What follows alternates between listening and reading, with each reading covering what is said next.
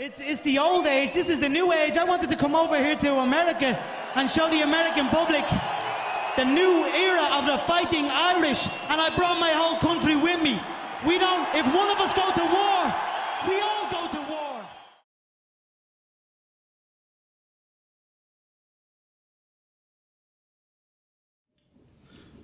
What's up, people? Thank you once again for tuning in. If you are new to the channel, please hit that subscribe button, much appreciated.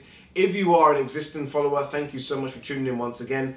Apologies in advance for this monstrosity of a t-shirt. No excuses, right? Alright, let's get straight into it. A lot of people have asked me on my Twitter page, Instagram, people I know in general, what's my opinion about Floyd Mayweather versus Conor McGregor? Is it bad for boxing? Should Conor McGregor have fought someone else before he fights Floyd? Does Floyd lose any stripes in terms of coming out of retirement to fight an MMA guy with no experience? Is this right for the big 50-0 if Floyd does get it, which I'm sure he will? Is this how Floyd wanted to get to 50-0? Does he lose anything in that?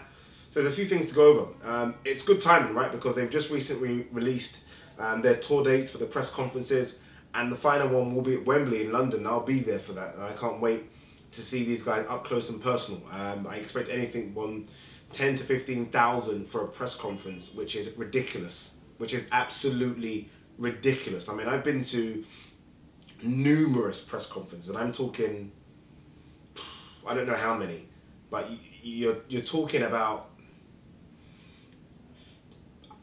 maximum 100 people, and that's for a big Anthony Joshua fight. 100 maximum, and 20 of those, 30 of those are press. It's not that big a deal. So when you're talking 15,000 potentially for a press conference, this tells you just how big a fight this is. Maybe not in a case of a competitive nature, but in terms of all the build-up, all the money it's going to generate. And believe you me, there's been a lot of talk about will it go over Manny Pacquiao versus Floyd Mayweather. I think it was 4.4 or 4.5 million buys. I think it will exceed that. Just because you've got Conor McGregor, who's bringing a whole different spectrum, a whole different people. Like, so he's bringing, if you like, all those people that watch Conor McGregor in MMA, and it's been a lot over the years, right? All the people that watched the Jose Aldo fight, which was massive numbers, the Chad Mendes fight, which is massive numbers, the two Nate Diaz fights, massive numbers. All those people, I believe, are going to tune in for this one. So you get all the MMA crowd. Even though it's not an MMA fight, I believe just because Conor McGregor is that superstar in MMA, you're going to get all those people coming over. Floyd generates all those people already. So Floyd generates, what, 1 million guaranteed. Conor generates 1 million plus guaranteed already. So I think you kind of, I know it's simple mess, but you kind of, I think, without all the casual interest it's going to generate, I think you almost guarantee yourself a 2 million plus pay-per-view buy. But then you have people that are just going to watch it. I have people coming up to me already that have zero interest in boxing or MMA normally, and they're asking me about this fight. They are the ones that are going to tune in. Those are the ones that are going to generate it and push it past, I think, 4.4, 4.5 million buys. I'm expecting 5 million in pay-per-view buys. Is it good for boxing? It's a boxing match. I think that's what people kind of need to understand. It still is a boxing match. It still generates interest for boxing, right? It still puts boxing, and that's what it is still, guys. Let's not get carried away with two of the names in it. It still puts boxing on the front and the back pages. It still generates a lot of media interest in boxing. Now, the idea is for boxing, if boxing can somehow retain just a fraction of that media interest, then boxing wins, right? So what the idea of boxing is that boxing is such a hardcore sport. So it really does struggle to attract the general casual interest. Anthony Joshua seems to be able to do it. Floyd definitely done it. Pacquiao nearly did it. But then you've got great fighters who are fantastic that don't attract any casual interest. Andre Ward, Gennady Golovkin, Vasyl Lomachenko, Terence Crawford, Canelo Alvarez to a certain extent. So what boxing needs to do is try and gain some casual interest, some casual followers. This brings the casual followers in. Now, it's up to boxing in order to try and retain them. But you can't say that it's negative for boxing, because at the end of the day, boxing needs to generate money. And let's be honest, it gives the people on the undercard a fantastic platform. So there's potential, what, there's, we're talking about Nathan Cleverly, potential on the undercard against Badou Jack. Gervonta Davis maybe on the undercard, Ashley Theophane maybe on the undercard. It gives those people a chance to get their money, to get their sponsorship deals from outside of what they're going to be paid on the night. So it does generate some good news for boxing. On the flip side, I can clearly understand what some boxers are saying. Look, how does Conor McGregor get this opportunity when the likes of Keith Thurman, Errol Spence, Kell Brook, maybe even Manny Pacquiao, Danny Garcia, why can't they get the opportunity to take on one of the greatest fighters ever, the best welterweight we've probably ever seen? Why can't they get the interest? Well, you got to earn that now. Floyd doesn't care about titles. We know that already. Floyd doesn't necessarily care about names. Floyd cares about one thing and one thing only: money in the bank. If you can't get Floyd out of bed, it's almost like a supermodel from back in the day. Remember there was the supermodel slogan about, "I only wake up for $10,000. I think Naomi Campbell or someone said that. If you can't get Floyd out of bed or out of retirement or guarantee him 50 to 100 million, forget it. All the fighters I've just mentioned, Kell Brook doesn't give you that. Errol Spence certainly doesn't give you that. Keith Thurman doesn't give you that. Danny Garcia doesn't give you that. Why take the risk against guys that don't give you that when you can guarantee that plus another 100 million more to fight Conor McGregor? Who would turn that down? I wouldn't. And I think it's fair to say no one else would as well. So why can we expect Floyd to turn it down? Has Floyd not done his due? Does Floyd not deserve this? I mean, he's had 49 fights. He's performed fantastically over nearly a 20-year career. Can he not do what he wants right now? Can we not give it to him? I mean, I saw an interview with Andre Ward recently on ESPN First Take. And Andre Ward was like, Floyd Mayweather can do whatever he wants to bloody do. Because Floyd Mayweather's put himself in that position where he can dictate and do what he wants. People might hate it, but he's 150 million, 200 million richer. And also, there's intrigue. There is intrigue. I know people might say there's not, and Floyd's going to win. And, you know, I done a little poll on my Twitter page, and a lot of people said that they don't even expect Conor McGregor to win a round. I agree. I think I expect it to be a sweat. But he could. He could. There is a bit of intrigue. We're all going to watch it just to see if he could land one. And if he does land one, being a naturally bigger, probably stronger, younger guy, what will happen? I mean, we've seen Floyd recently with Marcus Maidana swinging a couple of Hail Marys. A couple of them landed. We saw Floyd get wobbled, didn't we?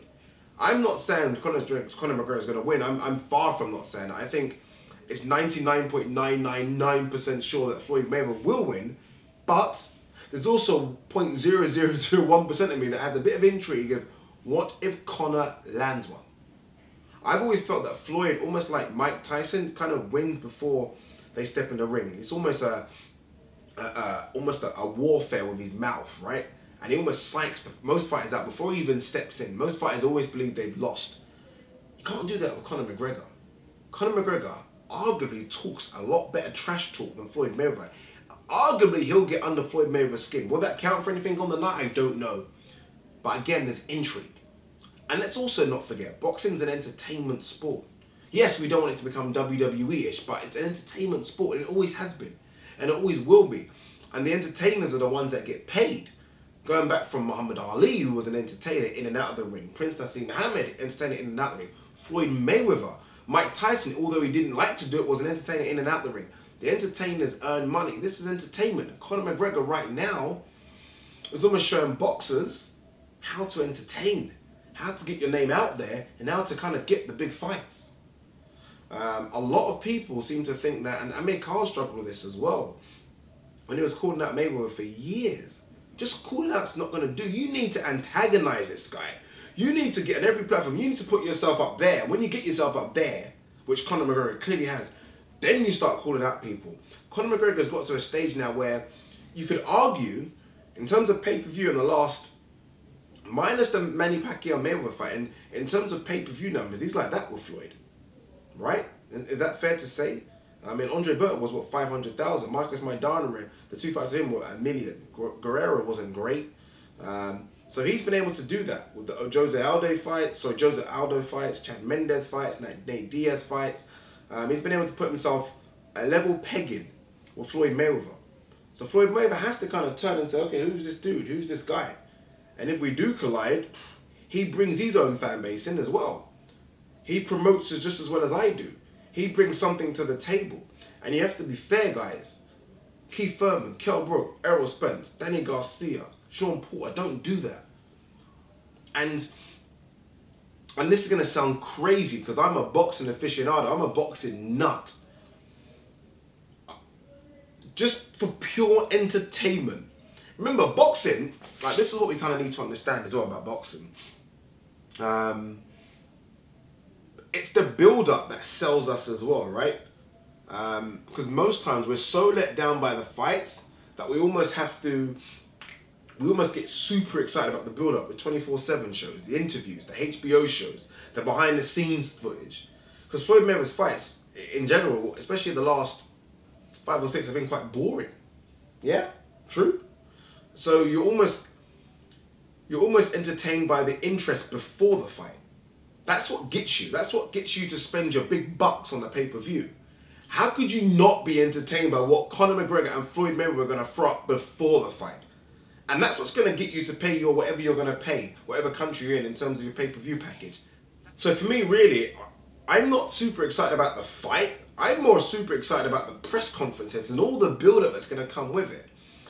And another thing, boxing isn't like football or Tour de France or tennis or golf or swimming or NBA or any other of those sports. And I'm a big sports fan.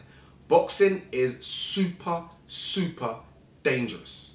I say it to everyone. We've had so many shady promoters out there. If boxers can earn fantastic money and get out, do it. If you can earn 150 million as a boxer, 200 million, 300 million, you've won. You've won. Because right now, boxers are putting their life on the risk all the time and earning thousands. Some, and I know for a fact, are earning hundreds. Conor McGregor and Floyd Mayweather are down to earn combined potentially $400 million. You know what that means? They've won. But do you also know what that means, guys? They're giving you, the boxers, a blueprint to say, look, don't hate us, copy us. This is how you do it. They're showing you can make this tremendous amount of money. It's out there to be made, and you should be happy that another boxer and another fighter has been able to do it, rather than throw shade on them and hate them and say, oh, this is a disgrace to boxing, this is a disgrace to the sport, because it's not. They're earning good money and we should applaud them. Because for years, the likes of Bob Arum, Don King, many other promoters have almost shafted these fantastic fighters and they haven't earned a win. A lot of these boxers that we love right now to this day are broke. Floyd Mayweather and Conor McGregor, I don't think will ever fall into that category because they've been able to win. And I like that. They fought the system and won. And I applaud them. And I'll be happy to give my money to them on the night of August, what is it, 26th, because it's all about entertainment for me. Yes, I want to see hardcore fights, and I'm going to get that. I saw that with Sergey Kovalev, Andre Ward. I'm going to get that when I see Vasyl Lomachenko fight. I'm going to get that when I see Terence Crawford fight Julius Indongo. I'm going to get that when I see GGG fight Canelo Alvarez. But sometimes I just want a bit of entertainment. And I get that from Conor McGregor and Floyd Mayweather. So, to summarize, Floyd Mayweather kicks Conor McGregor's ass. I think we know that. But don't say you're not going to enjoy the build-up, because you bloody will. And I can't wait for it. And I think it's proof in the pudding when 10 to 15,000 people are going to go to Wembley Stadium just to watch a press conference. Boxing wins here. It doesn't lose. It shows people you can earn 300 million, potentially, a fight. That's my thoughts on it, guys. Leave your comments below. What do you think about it? Let me know. Peace.